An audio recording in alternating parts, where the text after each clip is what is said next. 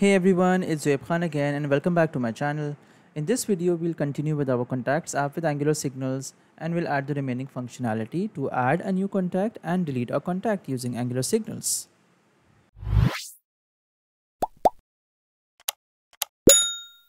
So right now what we need is to add our add component or add contact component. And to do that, first we're going to add a button at this point here on the toolbar. So let's go back to our app component and let's add a button here. So we're going to do mat button module, include this here, and in the toolbar we are going to add the button here, and also we want to make it an icon button, so we are going to include the mat icon module here as well. Let's call it a mat icon button, and inside of it we are going to include the mat icon, which is add underscore circle is better for our purposes. Okay, and it's not aligned properly, so what we are going to do is we are going to add a bit of a style here, and for the mat toolbar we will add justify content space between, and we can see that it goes on the far right position.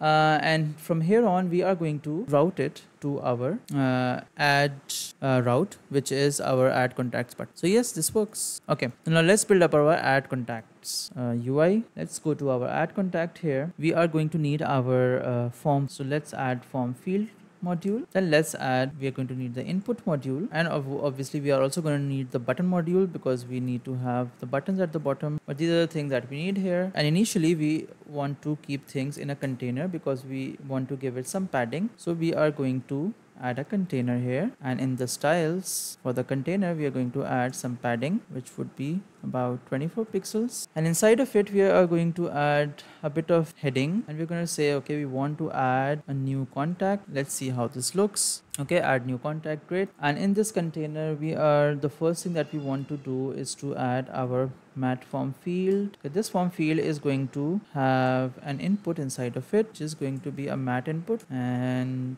let's give it a placeholder of a name. Okay, let's see how this looks.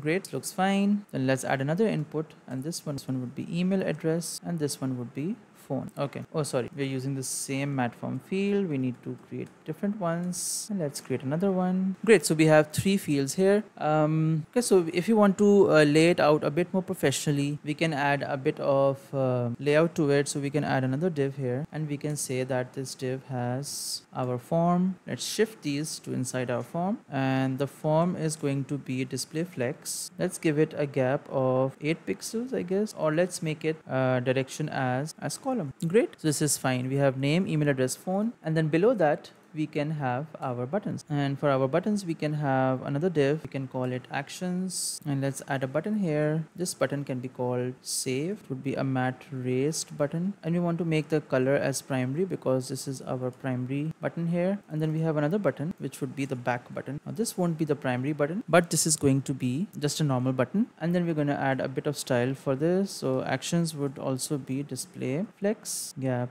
8 pixels. Great, that's perfect. Okay, and you can change it as much as you want. Now let's add the router link here, and let's just put it back to the main link here. And because we are using router link, I think we also need to have router module here. All right, let's test this out, and when we go back, okay, we can go here, and then we can go back, go here. Okay, great. Okay, so we have built the add component module, but we also need to bind these fields to our and get these values here. So we are just going to use the ng module way of the template driven forms, which is simpler in this case. So we're just going to include the forms module here, and for the forms module we are going to just 3 variables here. We're going to call it name, email, and phone. Okay, 3 strings, and here we are just going to bind them to our using the ng mod. We're going to use 2-way binding for it. Okay, so here we have name here. We're going to give it email, we're going to give it phone. Great. And what are we going to do in save? So we're going to make a new function called save here.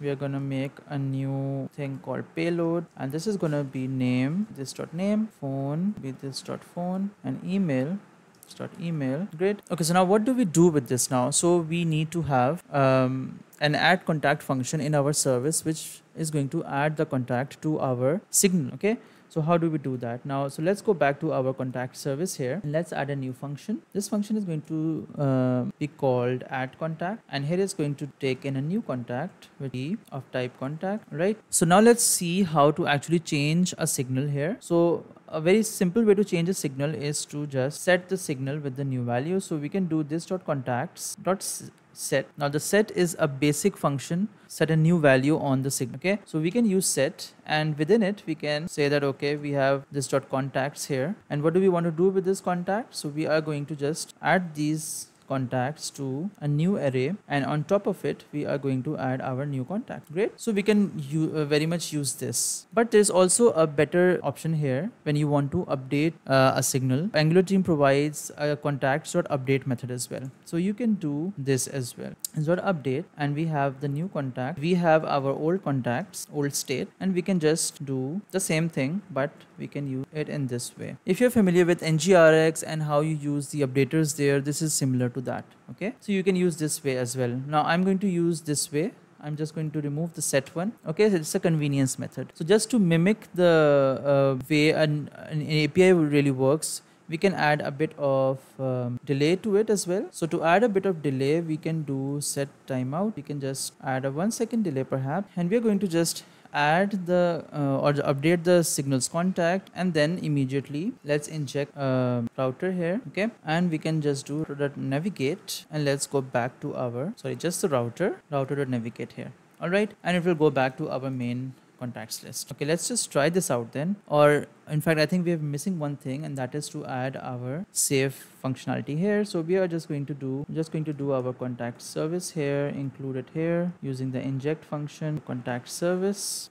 And here we are going to use this dot contact service dot add contact, and here we are going to give our payload. Okay, one last thing that we need to do is to just add a binding here as well. So we add a click binding here, and we just call the save handler here. Great. So now when we try out our new function here, and we can just go to our add contact, we can do Zoeb Ahmed, and I can add my email address, which is hypothetical of course, and I can add my phone, and I'll just test this out, and great. So what happens here is that when the signal is updated and it goes back to the contacts list, it gets the new value of the signals, and everything updates on the UI itself. So great. We are now using the signals app to update things. Okay, so now let's add the delete functionality to our individual contacts. First of all, we need to go back to our contacts list here, and we can add a button here. So we are going to first include the mat button module here and the icon as well. Now to use that, we are going to use the meta directive here. So let's see, we have the mat list item meta directive, which we use to position things at the end of the list here. So we're going to call it mat icon button here, and the icon that we need here is the delete icon.